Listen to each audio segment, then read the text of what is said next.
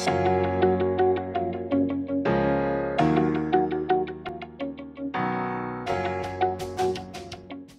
it's a great honor and privilege to introduce our associate, Dr. Ted Cho, who's going to be talking about vestibular migraine, differentiating it from Meniere's disease and persistent postural perceptual dizziness.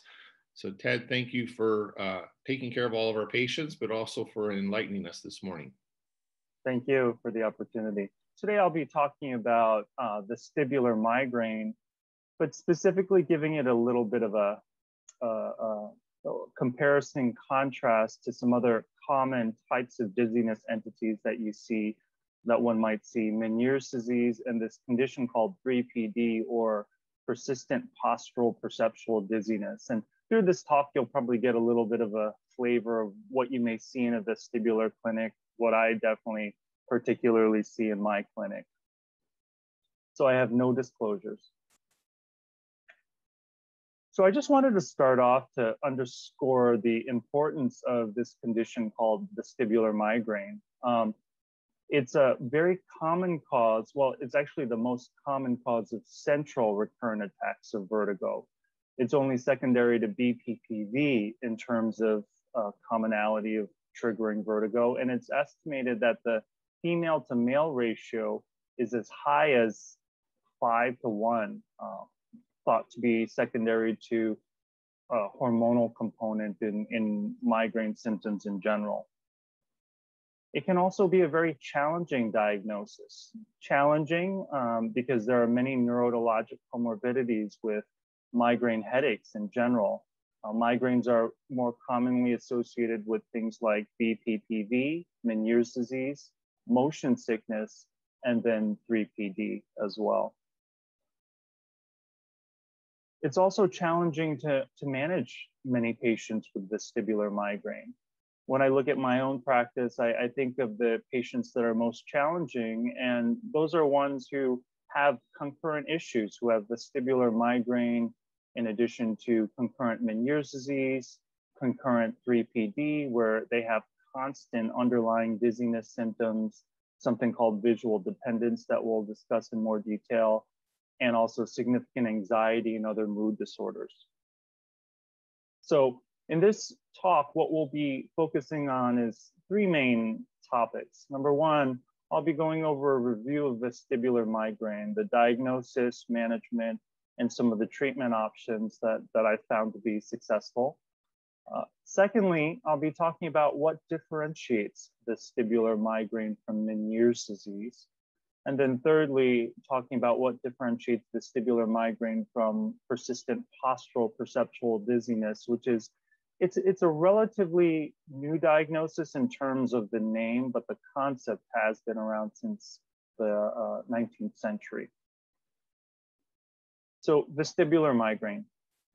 So anytime you talk about vestibular migraine, or even migraines in general, including migraine headaches and optic migraine, you have to talk about the trigeminal vascular system, which basically starts with the trigeminal nucleus and all the nerve endings that provide sensation to various parts of the face and head.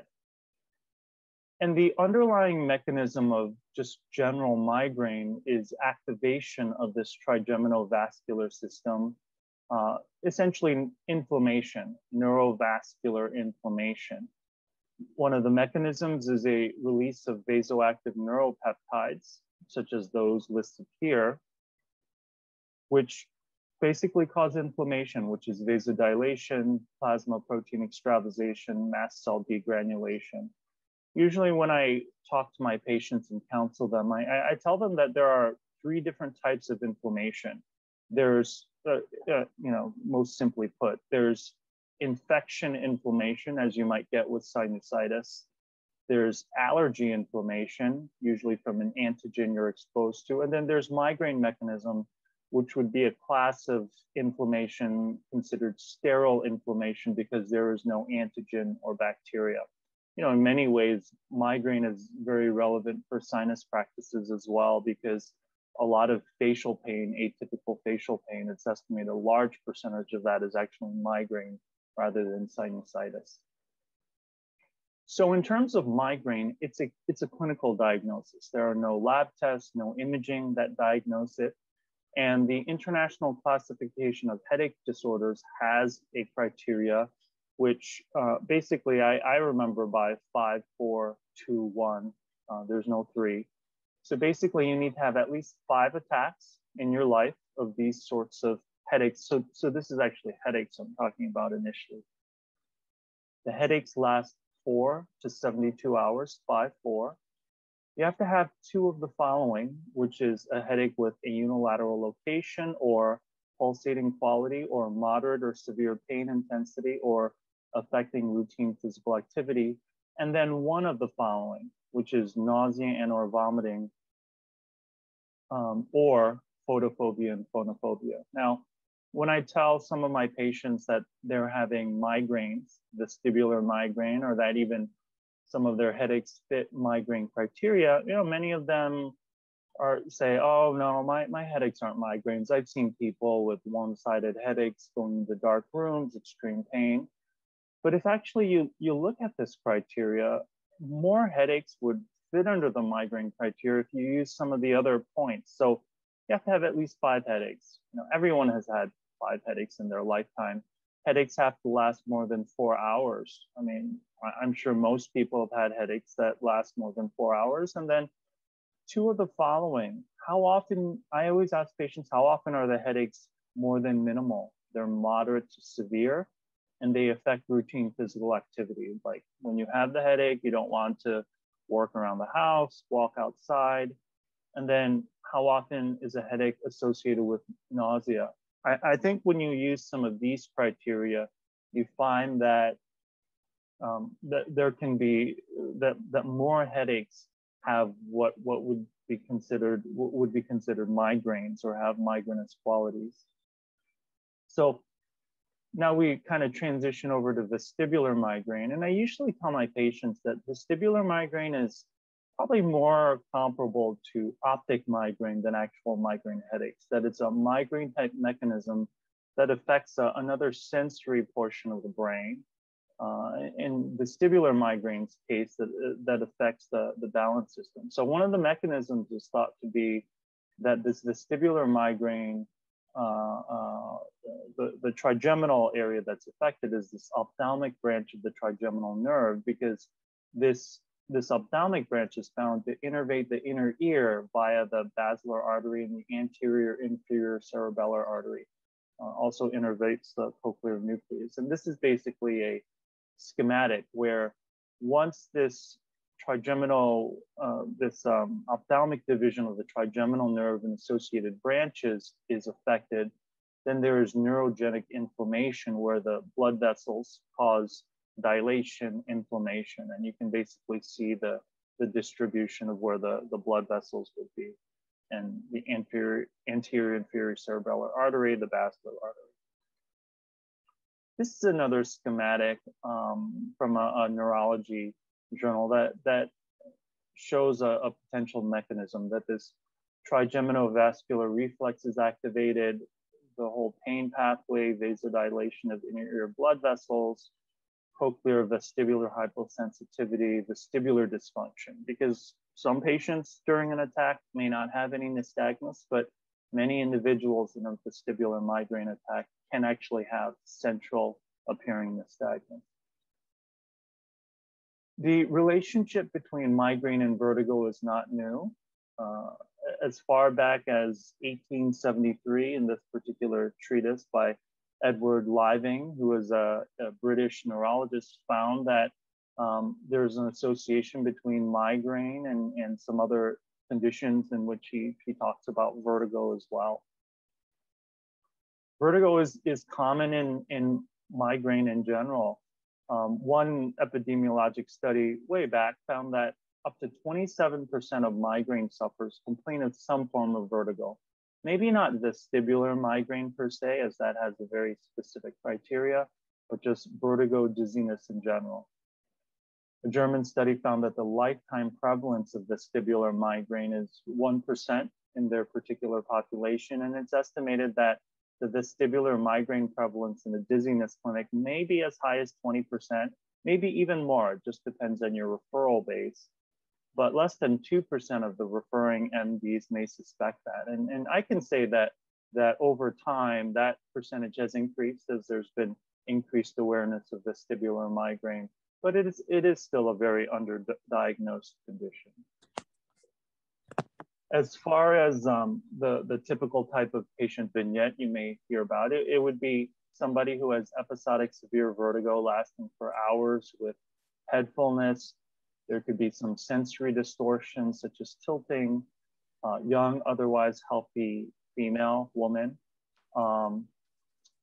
As far as, I mean, there is a clear hormonal contribution with migraines in general, and then usually normal testing, MRIs, audiograms. Many of these patients are diagnosed with Meniere's disease, but those treatments can be ineffective. And if someone has a past history of migraine headaches, they would at least fit into the category of probable vestibular migraine. There is actually a vestibular migraine criteria that was put forth by the Meniere Society in 2012, Meniere Society being an international board that focuses on vestibular imbalance disorders.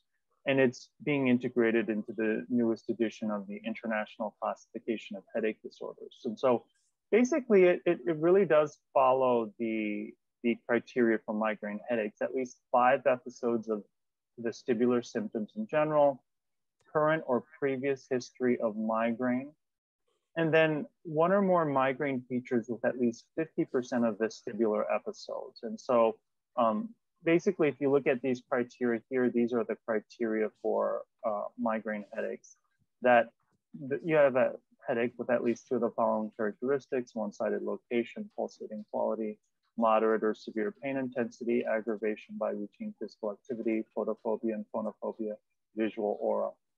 I noticed whoever joined on recently, your microphone is on, and so there's a little bit of feedback. I just asked whoever joined on, or maybe Laura can mute, or Bill can mute everyone's microphones. As far as migraine triggers, now we're starting to get into the diagnosis. Whenever I have a patient where I'm suspecting vestibular migraine, I ask them for particular triggers, summarized as stress, hormonal triggers, sleep, weather triggers, sensory type of triggers, dietary triggers. Stress definitely plays a role. And I can't tell you how often a patient starts presenting with vertigo after some sort of stressor, whether it's psychological, physical, health type of issue, myocardial infarction, viral event, hormonal changes. I definitely ask women about menstrual cycle and how often that may be associated with symptoms. Another particular situation would be an individual who is changing their oral contraceptive and noticing an onset of symptoms. Changes in sleep. And it even goes beyond sleep deprivation. If there's too much sleep, such as sleeping in on the weekends, or a shifting sleep schedule, an individual who maybe has a job where they're changing sleep schedule throughout the week. I've definitely seen that. Intense stimulations, lighting, sound, visual stimulations for triggers. Those are pretty key clues that this may be vestibular migraine that you're dealing with. And then dietary, things like skipping meals, and then certain food triggers. And this is where we start transitioning into treatment for vestibular migraine. And the types of foods I look at are ones that may be aged or have some characteristics that make them precursors for neurotransmitters. So with vestibular migraine, diet is always an important thing to focus on.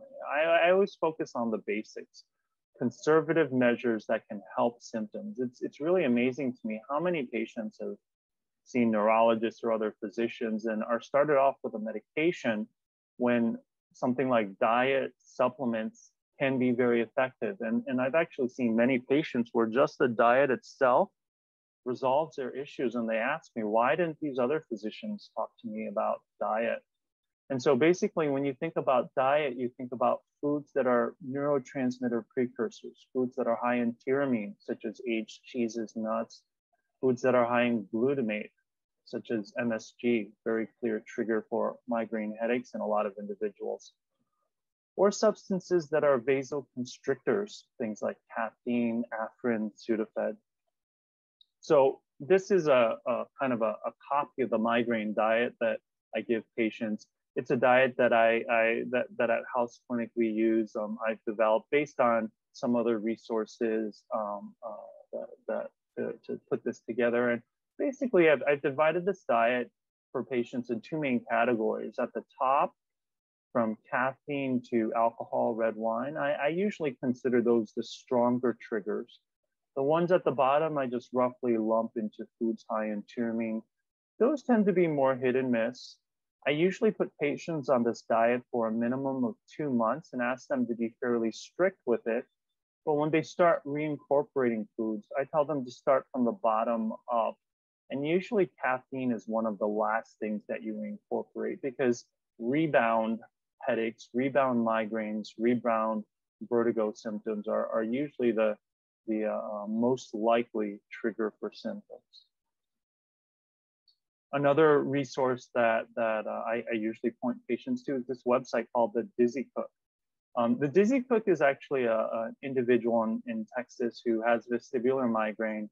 She has a website with recipes, and I particularly like it because she has resources where she talks about foods that are allowed, because patients often have specific questions about foods that are not on my list, and I find that she's an invaluable resource. Supplements are also very important, and many of these have been tried and tested in clinical trials, including magnesium. And the form I like to use is magnesium glycinate because it is one of the more highly bioavailable forms, about 400 to 600 milligrams a day. One of the mechanisms is thought to be smooth muscle relaxation of blood vessels, smooth muscle. Riboflavin, coenzyme Q10, both assisting in nerve cell energy metabolism. Now, if diet, medications don't work, and I usually see patients back after a month or two, then you go the next step up, which is medications. And medications roughly fall into 3 categories. They include things like antidepressants, anticonvulsants, and antihypertensives. Probably the most common medications I use are nortriptyline, Effexor, and then Topamax, topiramate, which is in the next slide. So nortriptyline, 10 to 50 milligrams at night. Most common side effects being dry mouth, sedation, constipation. I tend to like to use it when there is concurrent neuromuscular pain, neck pain, cervicogenic dizziness symptoms. I find that it tends to be very successful and helpful in those sorts of situations. Effexor extended release venlafaxine is also what it's called, 37.5 milligrams. It's considered a serotonin norepinephrine reuptake inhibitor. I have people build up slowly. So I use a protocol that I call microdosing, where basically they take the capsule, they open up the capsule, and there are time-release granules. Usually these granules are very good size. I have them open up the capsule. Usually there's about 40 to 60 granules, depending on the generic. I have them start with 2 of the granules and then slowly scale up like 4 the following week. And I always emphasize to take it in the capsule because I feel like that really, that allows the time release mechanism to work appropriately, because immediate release venlafaxine tends to, it's too much of a dosage of medication all at once. And I tend to use Effexor when there is more of a sensory amplification component, kind of visual sensory overload, visual dependence type of symptom. And it's very successful for that. Anticonvulsants, another broad category. One of the ones that I focus on is Topamax, topiramate. There can be a variety of issues: weight loss, word finding difficulties, tingling of the hands and feet, contraindicated in individuals with glaucoma. I tend to use this when there is more of a clear-cut migraine headache component to the dizziness symptoms.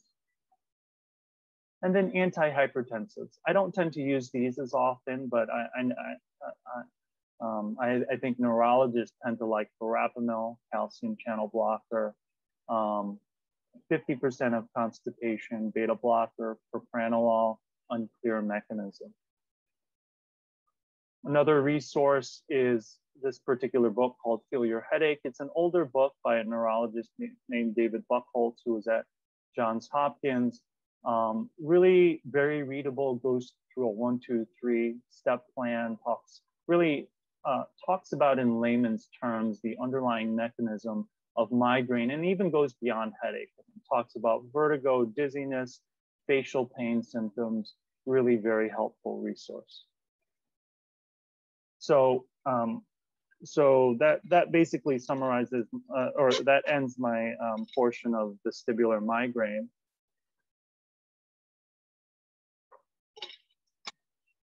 So I'm going to transition into comparison and contrast, differentiating vestibular migraine from Meniere's disease as the second part of the talk. So Meniere's disease, first identified by a gentleman named Prosper Meniere, 1861. And interestingly, in his original treatise, he possibly made a connection with migraine as well, even as far back as then. I'm not going to go in depth in terms of the mechanism of Meniere's disease or the treatment, but just briefly to say, in histopathology, when individuals donate their temporal bones to science, when you look under high resolution, you see that there is damage to the inner ear, basically dilation to saccule and inside the labyrinth as well. So once again, Meniere's disease is diagnosed based on clinical criteria. There really isn't any definitive test that would be the gold standard for diagnosis. I know that there are MRIs out there where you can see evidence of high drops, but even evidence of high drops itself doesn't definitively diagnose Meniere's disease, while most people with Meniere's, or probably all of them, will have high drops, swelling inside the inner ear, histologic evidence of high drops or MRI evidence of high drops. Just because you have high drops doesn't necessarily mean that you would have had a clinical history of Meniere's disease. And so the criteria for Meniere's disease was updated in 2015, probably to accommodate vestibular migraine, but it follows a lot of very similar criteria. But once again, it's a clinical diagnosis. 2 or more spontaneous episodes of vertigo lasting 20 minutes to 12 hours. This 12-hour limit has been added to the Meniere's criteria just because vestibular migraine tends to last longer than 12 hours or can last longer than 12 hours. You need audiometrically documented hearing loss, but in this particular criteria, the updated criteria, they specify the hearing loss in the low to medium frequencies. They even specified that the thresholds must be at least 30 decibels worse in the affected ear at 2 contiguous frequencies below 2000 hertz. And they outlined some specific criteria for bilateral Meniere's disease. And then you have, similar to the 95 criteria, fluctuating oral symptoms as listed here in the affected ear, and then other causes excluded, as is most of the other sort of criteria that we use. As far as what causes Meniere's disease, I mean, it's really a mixed basket. There's a lot of theories that there's genetic predisposition, infection in some situations, vascular, migraine triggers Meniere's, trauma, but all these entities cause this final endpoint of high drops, which then results in situations such as episodic vertigo, fluctuating hearing loss, basically the symptoms of full Meniere's disease. What is the best treatment? Well, this is a slide from, I guess, an old slide used by House Clinic that I took from one of the other talks. It's like a witch's brew, maybe a little bit of diazide here, maybe beta histine, low salt. Not all Meniere's patients are salt sensitive, but some are. There recently have been guidelines that have been put out by the the academy, but there's still some controversy as far as what is the best treatment for Meniere's disease.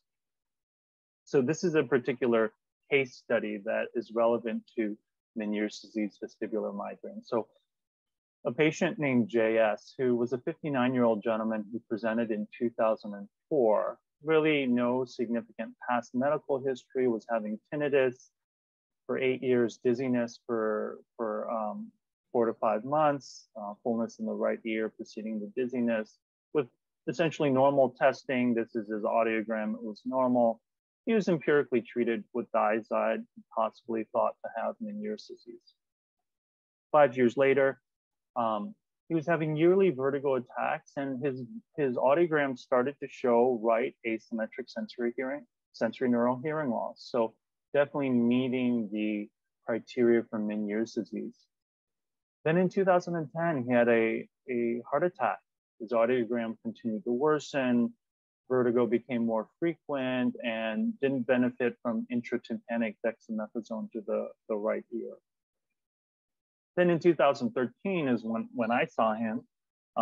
That's when I joined the house clinic. And he was having vertigo with right ear fullness, but then he was also talking about headaches with light sensitivity. And he noticed that the triggers for his symptoms included things like visual stimuli, neck movements and manipulation, and certain foods such as wine. Still going along the Meniere's disease track, I continued the diazide and I added the beta histine and gave him a prednisone course.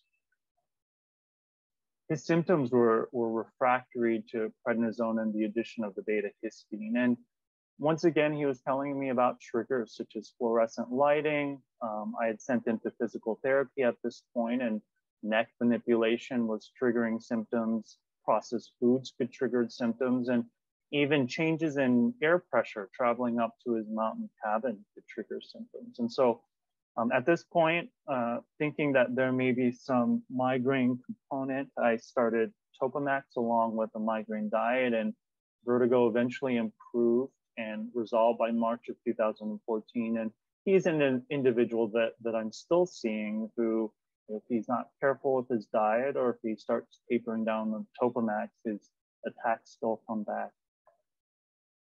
So overall, when you look at the epidemiology of Meniere's versus migraine, and by this I mean migraine headaches in general, you see that migraine, specifically migraine headaches, have a very high prevalence in the population, estimated about 14%, versus Meniere's disease has a very small prevalence in the general population, 0.05%.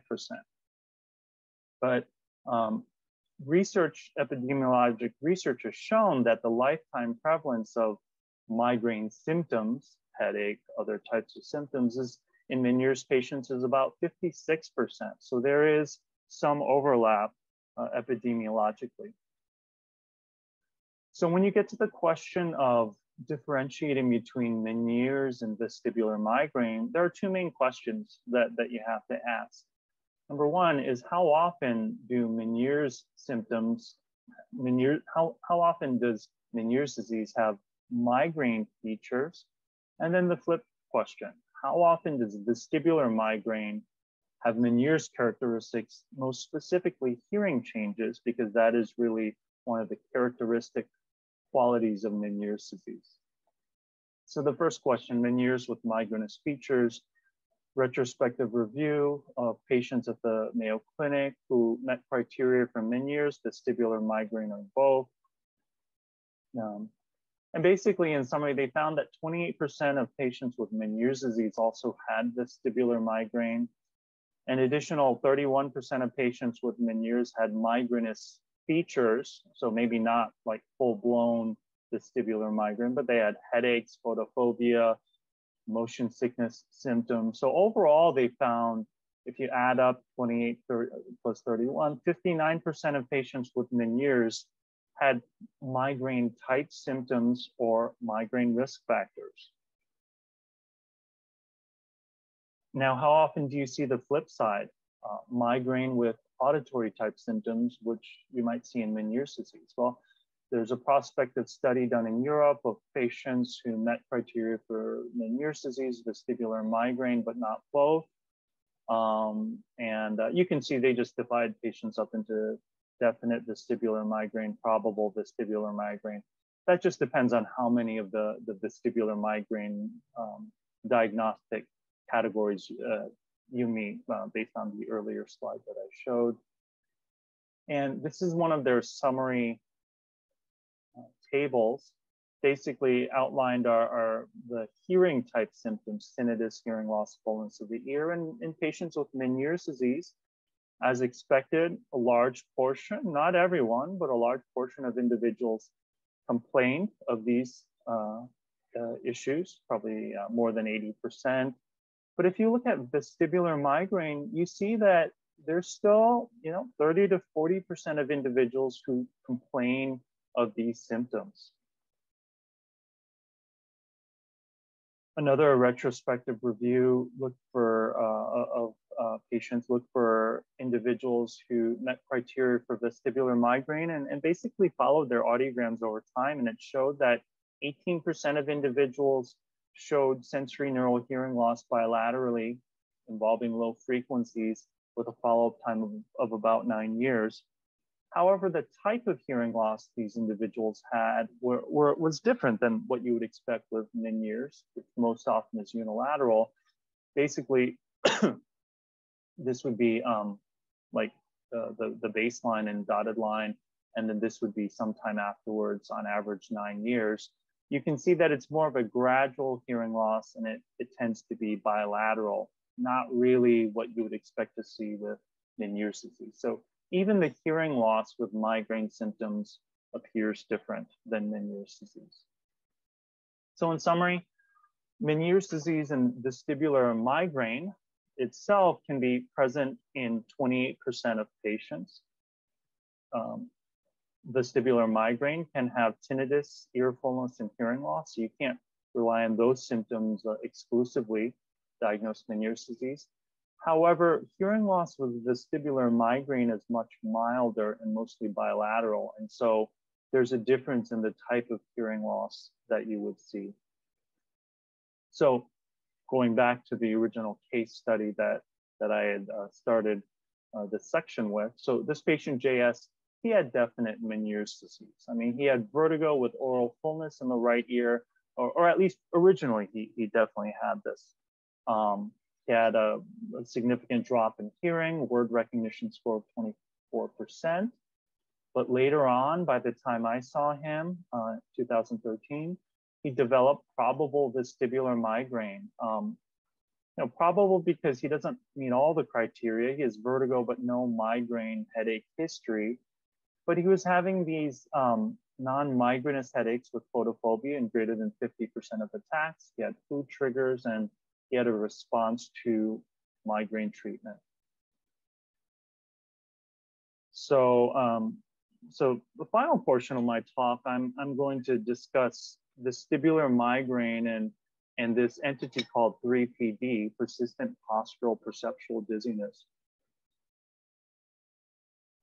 As I mentioned at the beginning, 3PD is a relatively newer diagnosis, but the idea of 3PD, the ideas behind it is by no means a new concept. And so for this third section, I'm going to start off with a case study again. 19-year-old woman presenting with episodic dizziness, vertigo since childhood, meeting the Baronet Society criteria for definite vestibular migraine, one of the slides I went over earlier. She had 5 or more episodes of vertigo, had met the International Classification of Headache Disorders criteria for migraine headaches. Greater than 50% of her vertigo attacks were associated with migraine headaches, and other causes ruled out through testing. So 2013 was a good year for her. She played as a soccer goalie, very active. But then 2014 brought on progressively worsening symptoms, worse migraines with episodic vertigo, but then she had some of these additional symptoms in between her episodic attacks. She had constant rocking, tilting, imbalance. She had symptoms of something called visual dependence, where couldn't really tolerate going down grocery store aisles, computer screens, and she noticed her symptoms when elevated were better, when lying flat. And when I had seen her around 2014, she had concerns about starting college in 2015. So initial treatment, migraine diet, Effexor XR venlafaxine 37.5 milligrams. And at the first follow-up, about 6 to 8 weeks later, migraine headaches had improved. The constant rocking, which was there in between the episodic symptoms, had decreased in intensity, and her visual sensitivity had improved. Subsequent treatments included increasing the Effexor, addition of Topamax, and afterwards, the follow-up showed continuing improvement of symptoms, less of the visual dependence, and she ended up going through college, and she's graduating and now trying to study to go to vet school. So this is a particular case of vestibular migraine. However, in between the episodic attacks, there were some underlying symptoms: constant dizziness, visual intolerance to motion and patterns, postural symptoms. It doesn't even have to only be vestibular migraine. It could be a Meniere's patient, a VPPV patient, where there are episodic attacks, but there is some kind of constant underlay of symptoms. And what is this? This underlay of symptoms is something called persistent postural perceptual dizziness, or abbreviated 3PD. So 3PD is in general considered a postural dizziness and fluctuating unsteadiness provoked by environmental or social stimuli. Some of the concepts of 3PD were originally laid out by Brandt and Dietrich, who are German neurologists, 1986, under the criteria of phobic postural vertigo. Staub and Dr. Jeff Staub, psychiatrist at Mayo Clinic, and Ruckenstein really first brought some of the major characteristics together in 2004 under the term chronic subjective dizziness. In many ways, the chronic subjective dizziness and 3PD are fairly synonymous, although 3PD has some refinements to the diagnosis, so it is still a little bit more different. And then in 2014, this was refined to persistent postural perceptual dizziness, and it's thought that it'll be part of the ICD-11, although I don't know if that's even come out yet. This slide is a little bit old. So as I hinted at earlier, this concept of chronic dizziness, space, motion discomfort, and anxiety is not a new concept at all. As far back as the 1800s, a German neurologist, Carl Westphal, found that there were some patients he saw who had problems in the 19th century town square, 1800s. You know, back then, the town square was where all the commerce occurred. And nowadays, it's on social media or the internet, but in the town square, all the markets, the shops, the social interactions, he found that there were individuals who had significant difficulty in these sorts of environments.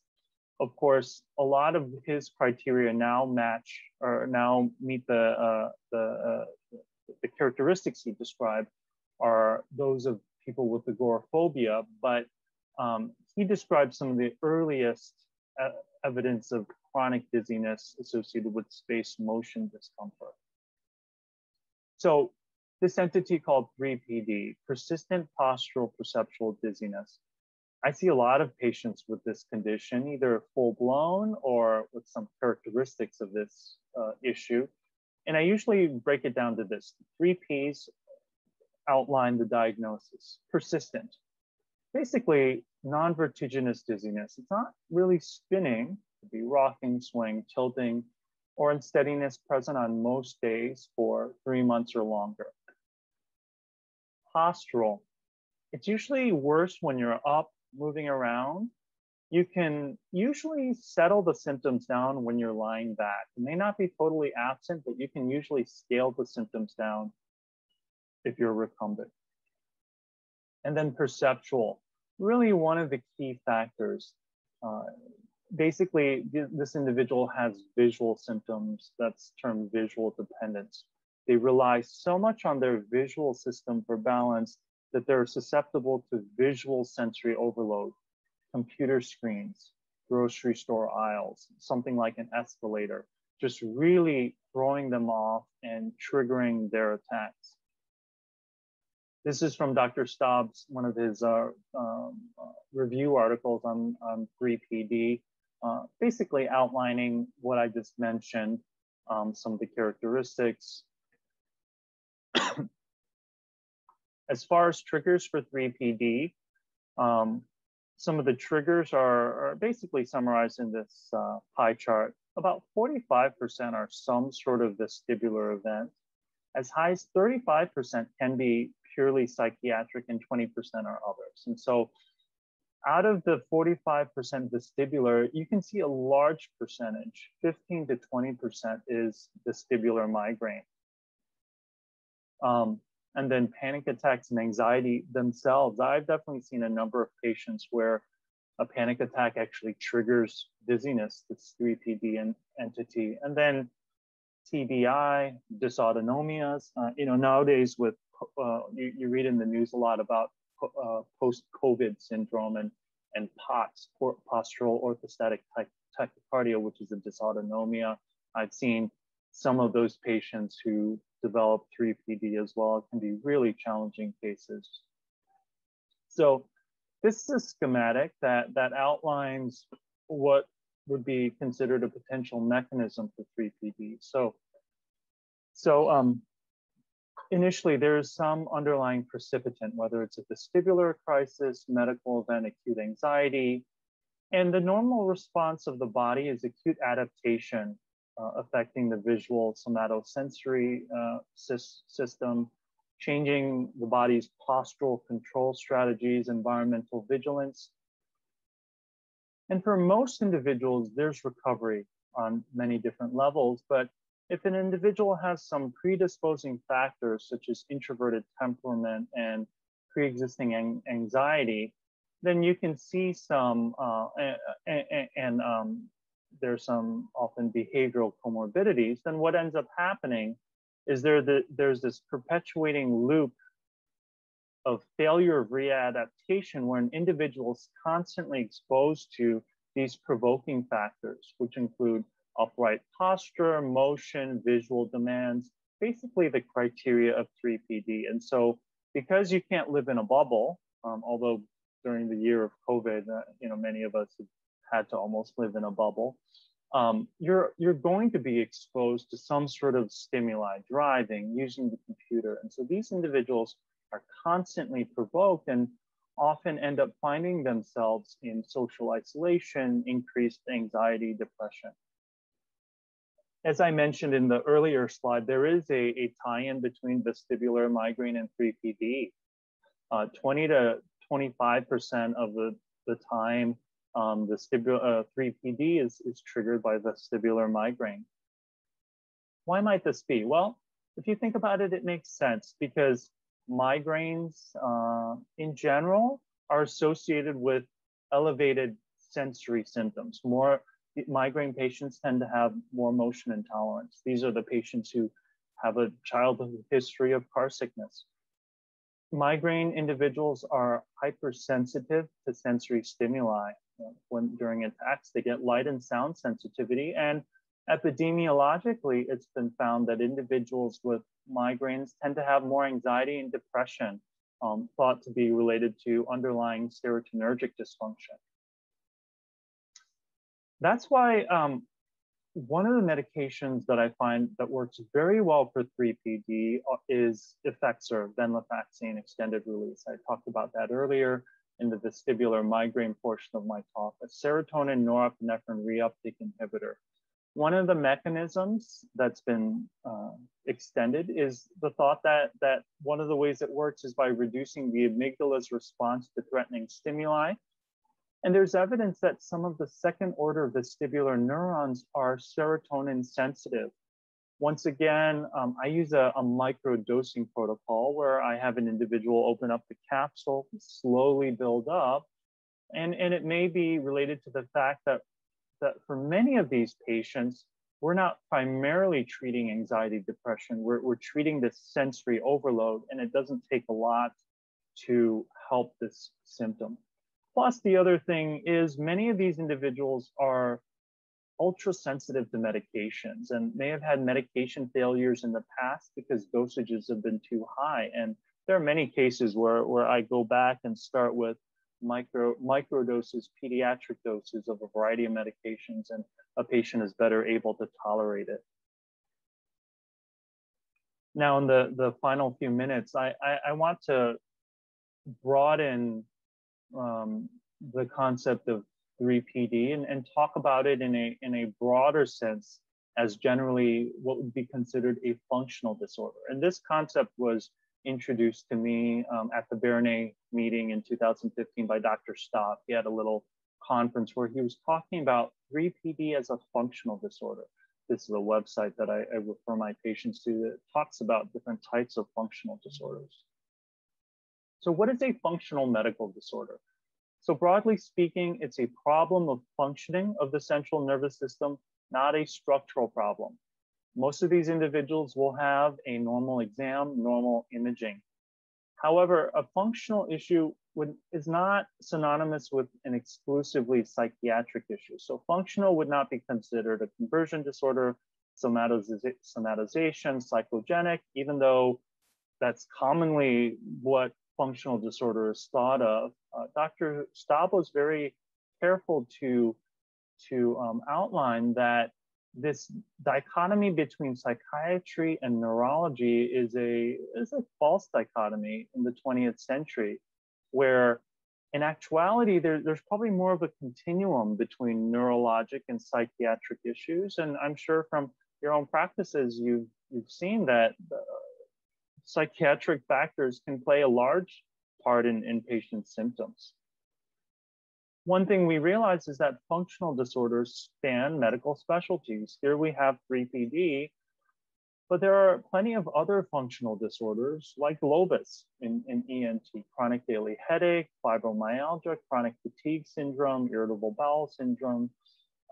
Those are all similar types of entities where there may not be any objective findings, but these individuals are suffering.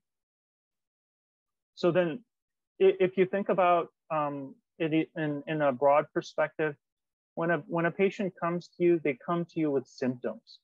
And as physicians, physical therapists, whatever your training background, we're trained to look at symptoms and try to correlate it with a disease. However, as you're in practice more and more, you realize there are other things that affect symptoms. There are physiologic processes that affect symptoms. There are psychological factors. There are social, cultural factors. So when you look at this entity 3PD, or you could even put anything else in here, sinusitis, other types of ear pain, tinnitus, definitely.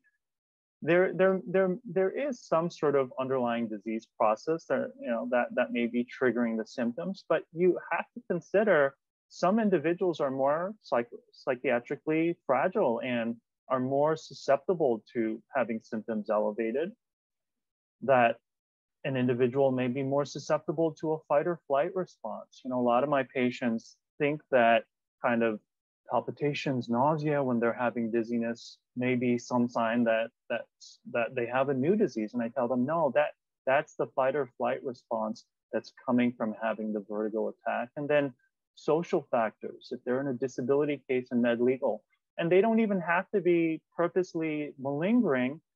Some individuals, when they've been on disability for 5 years, it's hard to imagine losing that safety net of disability and going back into the world and trying to work when you have this horrible dizziness condition.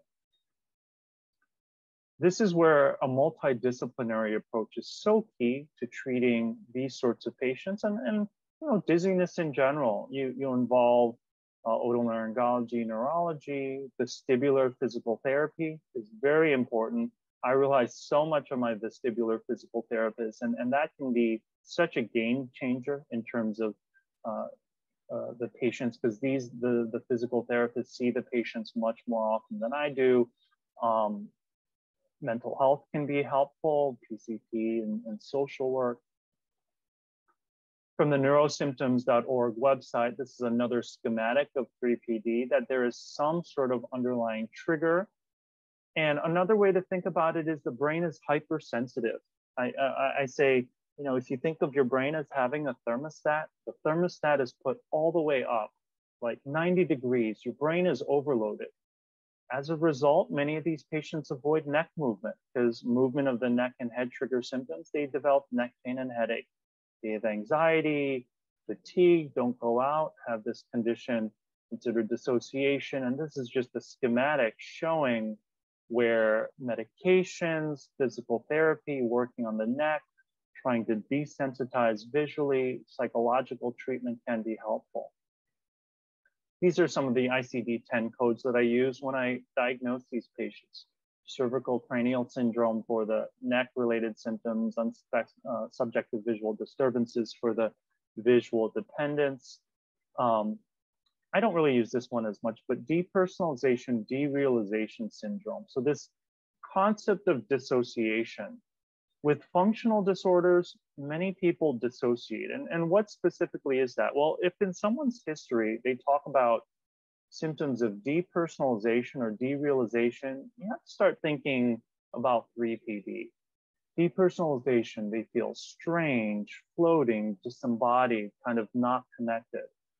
Derealization, they feel spaced out, kind of not like part of reality, dreamlike. I mean, those are all clues that there is something going on in their brain that is altering their perception of reality and triggering some of the 3PD symptoms. So in summary, there is a clear connection between vestibular migraine 3PD just because of so much of the sensory connection between the two. It can be a small overlap or a significant overlap in terms of symptoms.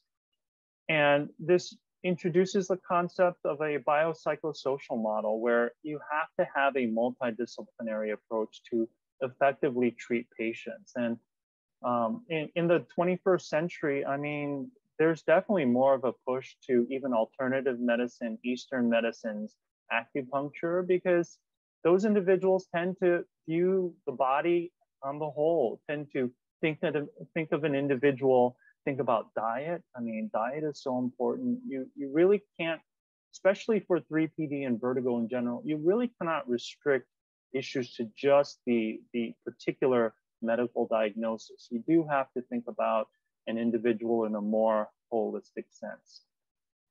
And so kind of a broad summary, my last slide, takeaway point is that, you know, this journey through talking about vestibular migraine and comparing it to Meniere's disease and 3PD, that Meniere's patients have a high incidence of migraine. And so perhaps before doing the nerve section, the gentamicin injection, the irreversible procedure, maybe consider migraine treatment. I mean, I know a lot of the doctors at the house clinic send me their patients, and you know, it's not 100% success rate, but if a patient finds that Topamax helps them, they're usually pretty happy that they don't need to get a craniotomy.